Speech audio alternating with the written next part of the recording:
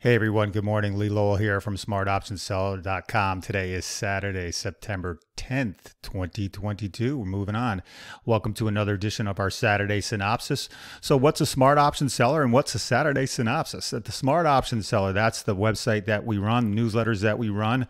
We're all about option selling strategies, selling put option credit spreads. I've been in the trading business for 30 years now, over 30 years now, and I've learned that option selling strategies is the way to go.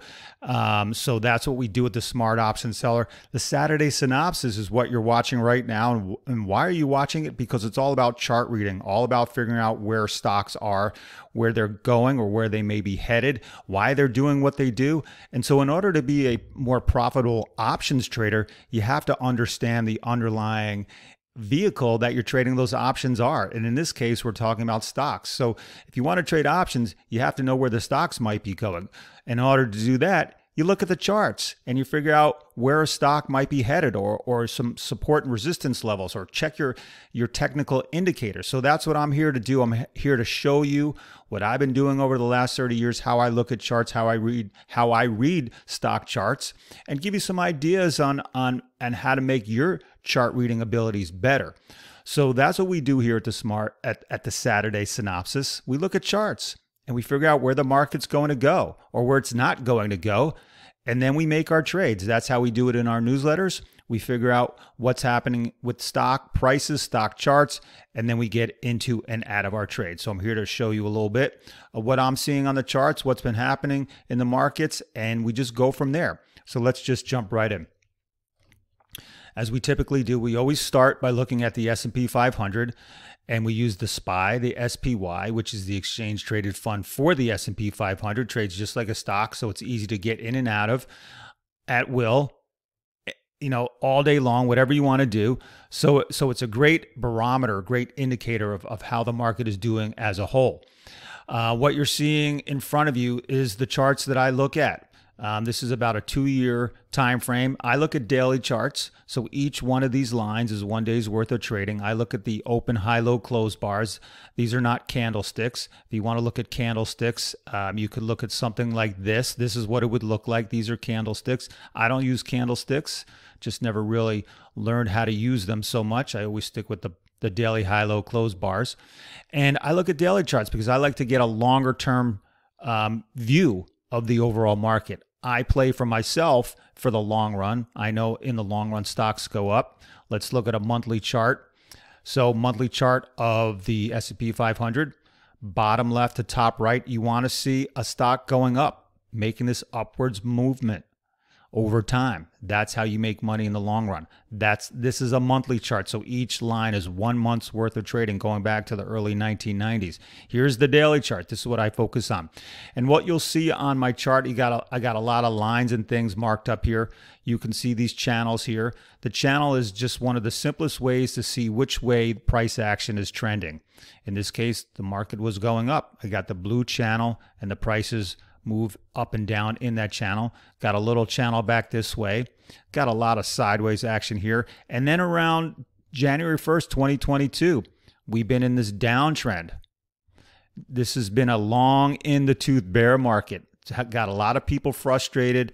I get lots of emails from people telling me they can't take it anymore. They can't take seeing their portfolio values going down. Yeah, it's frustrating for sure. We're just so used to the market going up all the time, and we're so used to any pullbacks being very short in nature. And this one's started in January, and we're kind of still dealing with it in September here. So it's been kind of hard to watch this grind lower, but we try to break it down into more digestible pieces, because we do run newsletters here, so we have to make some trades. And so what we look for is times when it's better to get into a trade. We're shorter term in nature. We're probably 1 to 4 months out in time for our time frame, our options trading expirations. We don't trade intraday. We're not daily traders. We're not swing traders. Our hold time's a few months, so that gives the market a chance to make its move, and we don't get caught up in the daily fluctuations. Now, why has the market been going down so much over the last 8 months or so? Well, we've had a lot of things going on here. The biggest thing in 2022, I think, is the rising of interest rates and inflation around the world. And in order to combat inflation, central banks around the world, their biggest tool that they have is to raise interest rates. And that is supposed to cool down inflation. Now, the stock market typically does not like when interest rates goes up because people can sell their stocks and get into fixed income securities that pay a fixed amount. As we know, as interest rates go up, those payments on fixed income securities go up as well. If you start to invest in bonds and CDs and treasuries and,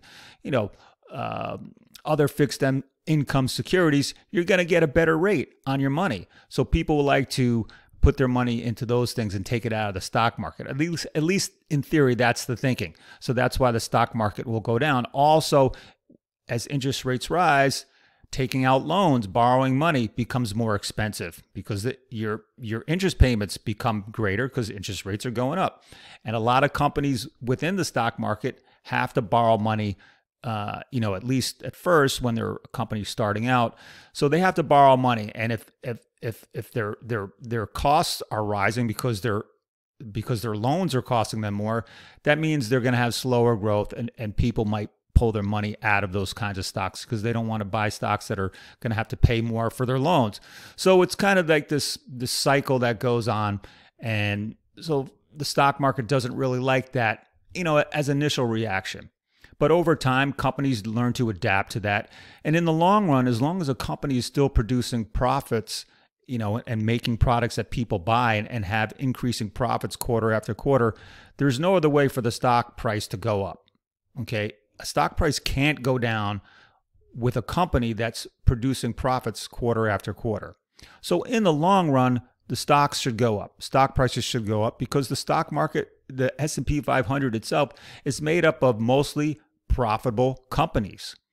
And so really the stock prices have to go up in the long run. All right. So let's take a look at what's been happening with the S&P 500. I have these channels here. Also on my charts, I got a couple squiggly lines here. Let's take a quick look. Here's a 200-day moving average right here. We have this blue one here is a 20-day, and this red one here is a 50-day moving average, okay? Sometimes it's hard to see. They get jumbled up. But those three moving averages, a 20-day, 50-day, 200-day, simple moving averages, those are the big ones. Those are the ones that most people follow. So when most people are following the same thing, the price movements tend to react the same way because everyone's following the same things. And down here, I use the RSI indicator. It's an overbought, oversold indicator. It's a 14-day look-back period. Swings up and down. My levels are the 80 level for overbought, 20 level down here for oversold. You can tweak those. You can put them at any level you want. Okay. And so what I do on the charts is I look for support and resistance levels. I look how the price action is when it comes in contact with one of the moving averages, what happens? And we draw these channels and other patterns to tell us which way a stock may or may not move in the future. And you're really looking for higher probability trades. That's all you're doing. Nothing's guaranteed. If you're going to trade for a living, nothing's guaranteed. No pattern works 100% of the time. What you're trying to do is just make more high probability trades, have your stop losses in, your profit targets in, and that's how you make money in the long run. So let's take a look at what's been happening. As I said, back in January, the market's mostly been in this downtrend. You can see this channel right here that I drew, and we have an upwards channel here, and now we have this downtrending channel right here. You can kind of see the inverted V right here. Okay, that's where the market's at. And we have some support here and some resistance up here.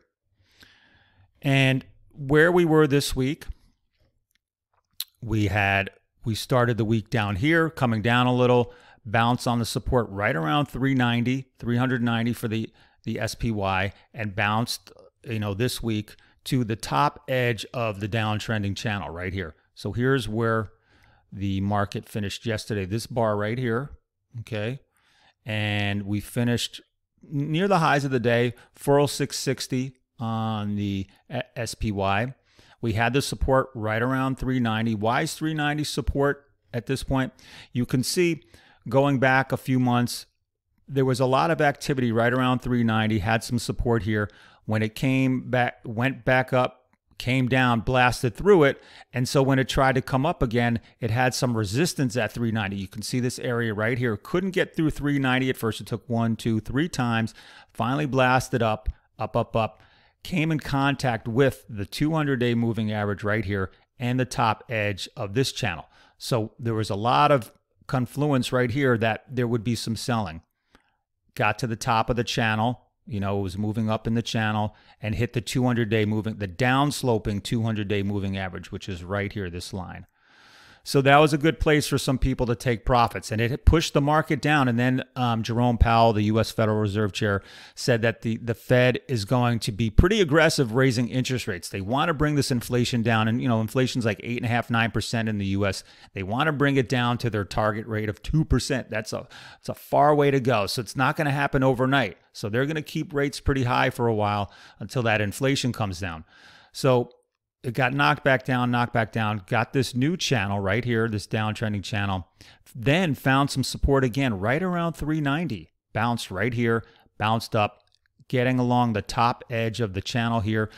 And so for next week, what we're thinking is we've got this 20-day moving average right here. You can see the blue line, okay, right here. This is the 20-day moving average. Went up, now coming down. So here's the price action. Let me zoom in here a little bit. The next line in the sand probably is to touch the 20-day moving average, which is this blue line right here. And that's right around $410 a share. And so it'll possibly pop above this channel. Got the downtrending channel. When it pop above that, hit the 20-day moving average right here. That could be the first stop, 410. The next stop is going to be right around here, this resistance right around 417. Okay, so that's where the market could be going on the upside. First to the 20-day moving average around 410. Next stop would be right around here, 417, because that was the area of resistance prior over here, here. And so now again, 417, this line right here, 390 down here. So we're in this kind of channel right here. Okay, you got the V. You can see the downtrending channel. You got the 20-day moving average right here. You got the 50-day moving average right here down below. So it kind of bounced, found some support around the 50-day as well. So the market's always moving. And what we're trying to do is just make highly educated, high probability guesses of where the market's going to go. So like I said, got the 20-day around 410, 20-day moving average, and then you got the 417. So that's where I'm looking for it to possibly go next week. Keep the momentum from the end of this week going into next week. Now, on the downside, you always have to look at the downside as well. The downside could be if it gets rejected in this area between 406 to 410, it could come and fall back within the downtrending channel, but hopefully find support at 390. Again, find support here. If it falls through 390, then you have to look back to where the rest of the price action was, and that was down in this area between 360, 365 or so, and 390. So if it falls back down, here's where it's going to find some support. It'll probably drop down into this area. And this leg right here, this last one, this line in the sand, the bottom edge here was right around 362 or so, this bar right here. So we can always draw a line of where the ultimate support could be if it starts to drop some more. So let's keep this on the chart for another week or two, see what happens. Okay. And, that's what we're looking for. We follow the price action. We make the patterns. We make the channels. We see where it's connecting with the moving averages and just try to make high probability guesses. So once again, it's either going to go up to 410 and then 417, or it's going to drop back down to 390. I'm hoping for the move up because I'm bullish. I have bullish positions. I want the market to move up. All right, so that's what we're seeing for the SPY. Let's look at the Qs. This is the NASDAQ. Same thing. We've got the V-shape pattern here. You can see the downtrending channel. Now, the NASDAQ got out and above the downtrending channel. Here was yesterday, Friday, September 9th, had a big move yesterday. And here is the 50-day moving average. Got just above that, closed near the highs of the day. So once again, we've got the 20-day moving average lurking above right here, the tip of the 20-day. And then above it is got a 200-day up here. But I think the support and or resistance level could be right around 320. Okay, so we'll draw the line here. So the Qs could be looking to get to that 320-ish level, maybe just below it.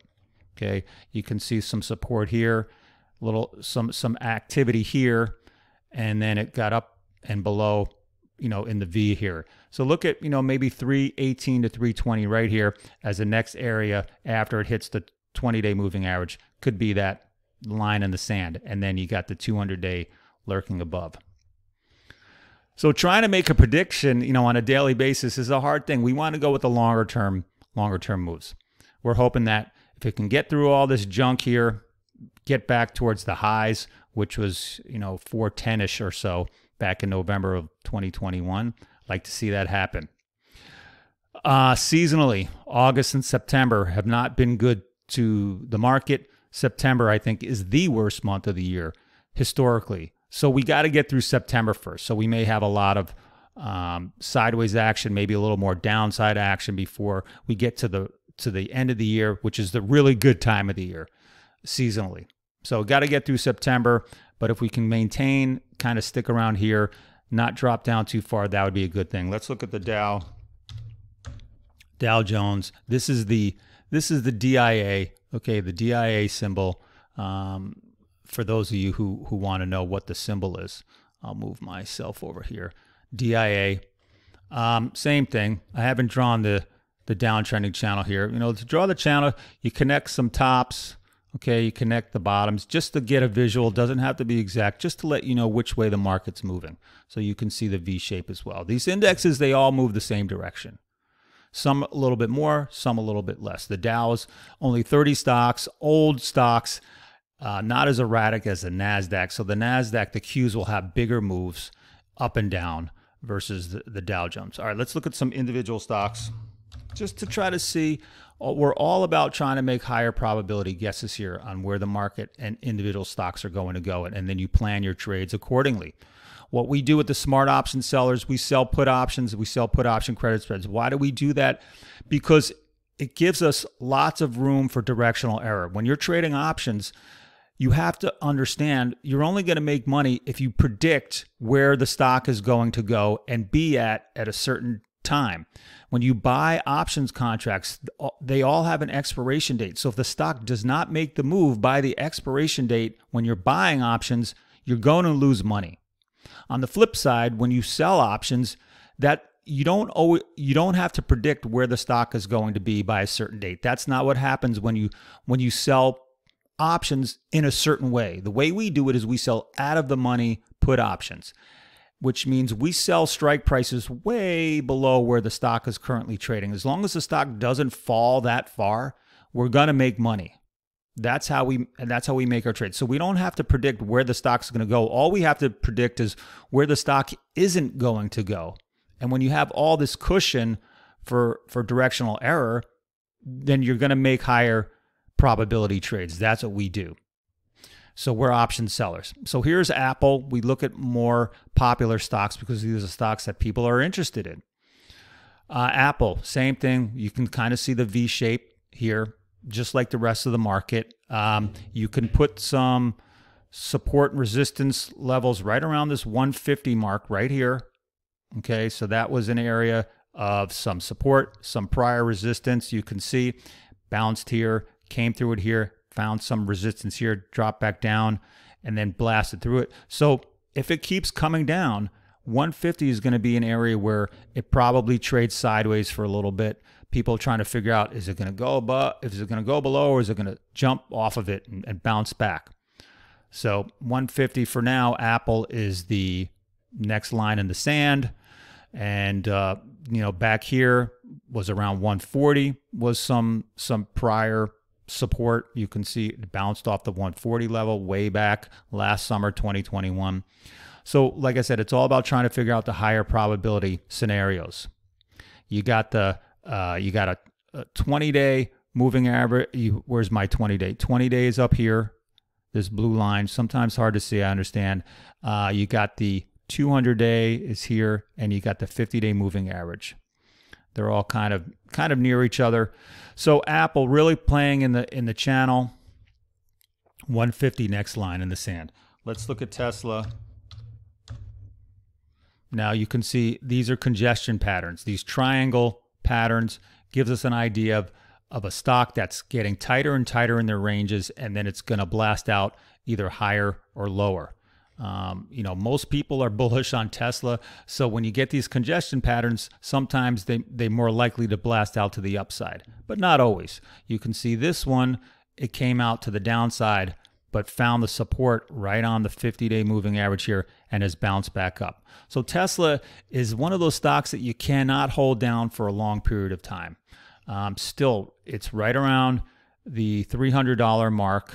They had their 3-for-1 split recently, so that would have been $900 pre-split. So Tesla hanging around, you can see the $300 level is just, ups and downs around this area. That's where it seems to be finding the equilibrium, right around the $300 level. It's above it, below it, above it, below it, and now it's sitting like right on it. So Tesla's one of those stocks that's really hard to really come up with a game plan because it's very erratic. People are perma bulls on Tesla. So, I stay away for the most part for our newsletter. I'll sell some way deep out of the money put options on Tesla every now and again. But, it's kind of hanging around here.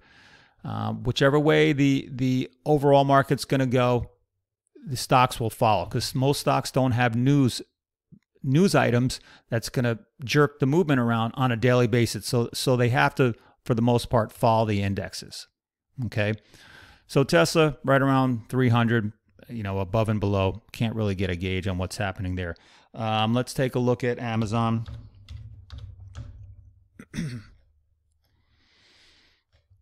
Amazon, we had the support right just above 100. You can see how it bounced many times off of that. Has sort of the W pattern here. Not that great, but when you get a W pattern on the lows, once it breaks the middle point, it can go higher. So as it was coming up here, we had the air pocket here, so it did blast above, hit the 200-day, and it's now fallen down, but finding support right on the 50-day moving average right here. Got the 20-day lurking above. So Amazon's kind of stuck in this range right here. Still about $100 a share as support. Not much going on there. Let's see what other stocks we have. What do we usually look at? AMD. AMD is a stock that we're playing in our newsletters. We sold some put options on. Put option credit spreads. So I love the chip sector. That's AMD, NVIDIA, to a lesser degree, Intel. We'll look at those stocks. But the chip stocks have been really coming down since that December, January period. Just been in this big channel. It's been hard for me to understand because these are stocks that are going to drive the economy for a long period of time. We need computer chips. We need these companies driving the computers. So these chip stocks have really taken it on the chin since December or so. Was in the downtrending channel, popped above it here. This was an area. This is when we got into our put sell trade, and it just started to come off again. Now the good thing for us is that we play down here. We still have cushion. For people that bought at $100, now it's at 80. They've lost $20 a share. That's a big move. We haven't lost that much on our put sell positions. We're underwater a little bit, but not nearly to the level if you're buying shares of stock or buying call options. So that's why we like to sell put options. Gives us lots of room for error. Now AMD, you can see here's the top edge of the channel. Got back below it this week, but then yesterday, Friday, September 9th, popped above the channel. Here's where we finished on the highs of the day.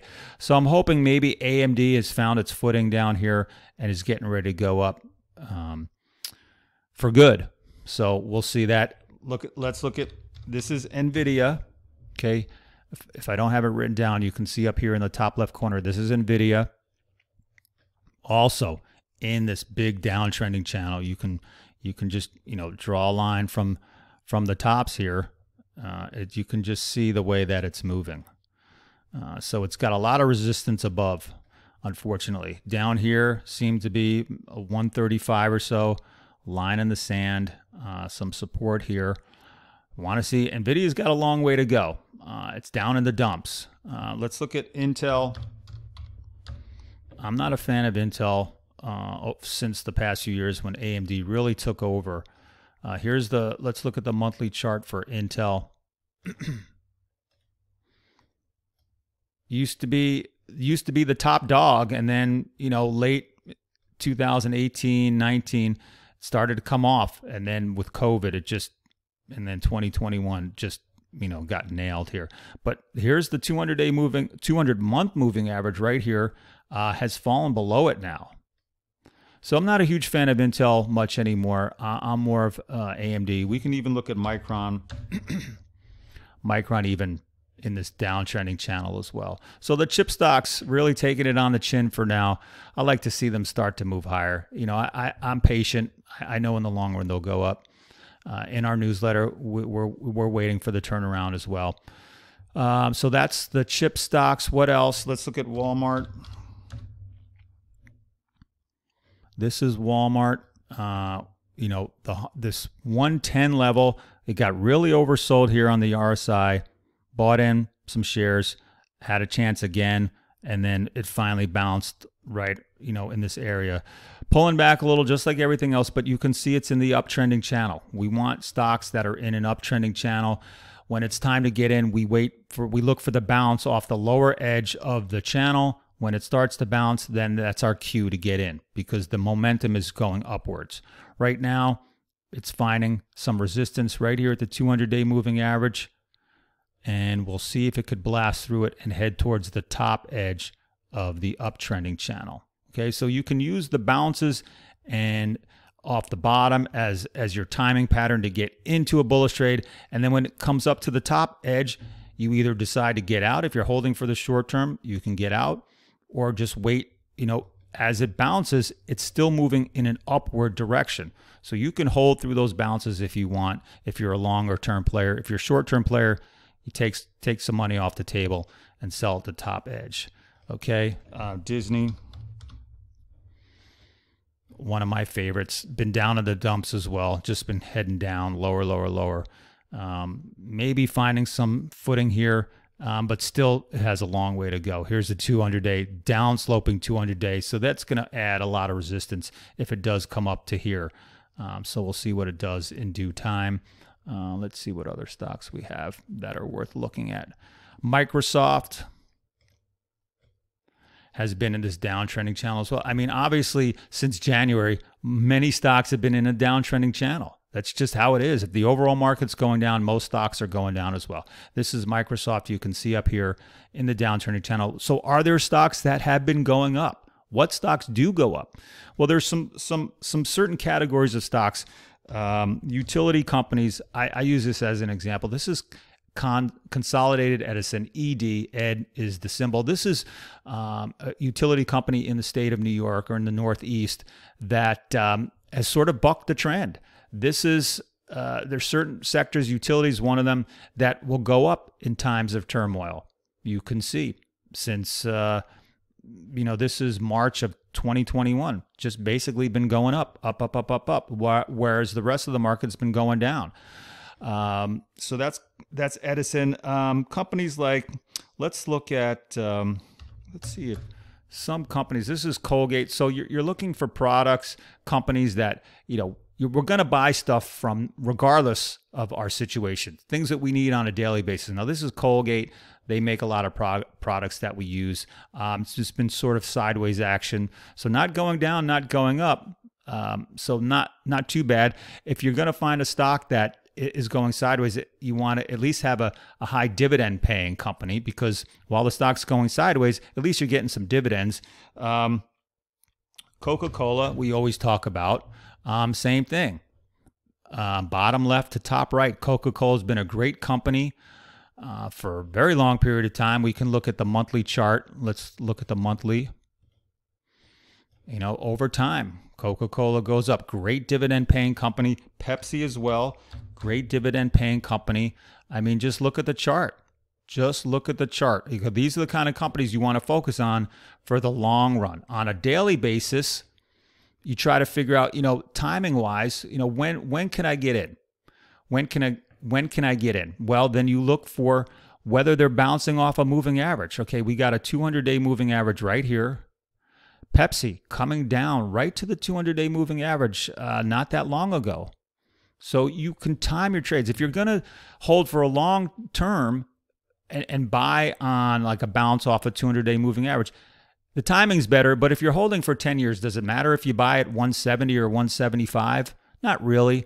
But, if you're looking to squeeze a few extra dollars out of it, wait for a pullback to a major moving average, like a 200-day. Even on Coca-Cola, the 200-day moving average has always seemed to have been the line in the sand where you can get some good support. Here, here, here, and here. Just recently, just like Pepsi, bouncing right on the 200-day moving average.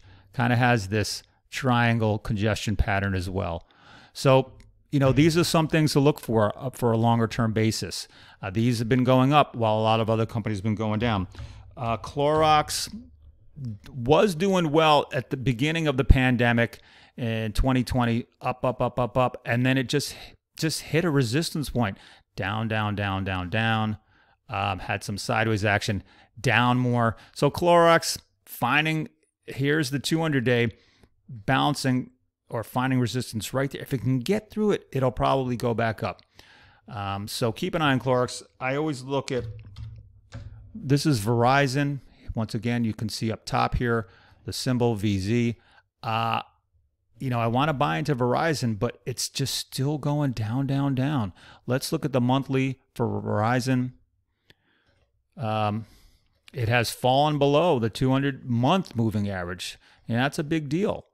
Where is the next line of support? Maybe between 35 and 40 right here. You got to go back in time and look to see where the last period of congestion was. This had a big down move here. I'm not really sure what that was. So between 35 and 40, maybe an area where I maybe nibble. I don't know yet, but you're not with a stock that looks like this. Top left to bottom right is not a stock that you want to get involved with because it just has the momentum lower.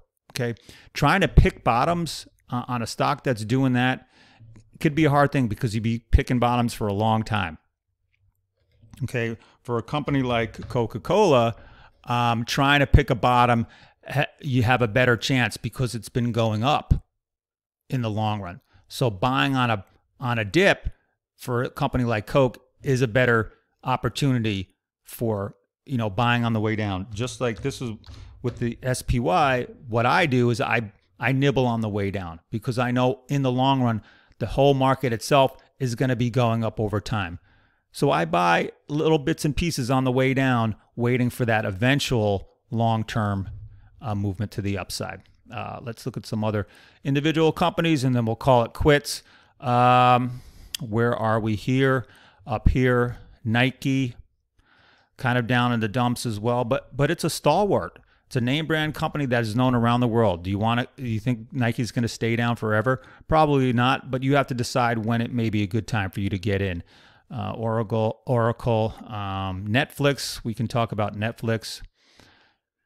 As I drew this line recently, here's support. Seems to be that it can't get through. Maybe this is, I don't know, $216, $17 roughly. Finding some support. Here's the 20-day moving average. So it's right around there. It's got a long way to go. It has the 200-day moving average lurking above. It's got this air pocket here, another air pocket here. So Netflix has a long way to go, but it may have finally found some support there. What else do we want to look at? Got the healthcare companies, Bristol Myers. We took a put sell trade on Bristol Myers. Why did we do that? Because as we know, the stock's going up, pulling back, got pretty oversold here, had the air pocket. We sold some puts right here, and this is a bullish strategy, so we want to try to find a bottom, and it's just rallied since. So that was a good trade for us, working out pretty well for us, Bristol Myers. But we like the healthcare industry. The XLV is the exchange traded fund for all the big pharma and healthcare companies. Been moving sideways for a while. Let's look at we look at Warren Buffett as well each week. He's worth, I don't even know, $120 billion at this point, maybe more. So we all know Warren Buffett, and I show this to you every week. Let's go back to our website here real quick. Oh, before I talk about Warren Buffett, let's talk about the Put Selling Basics ebook. We're all about put selling here at the Smart Option Seller. We sell options. That's what we do.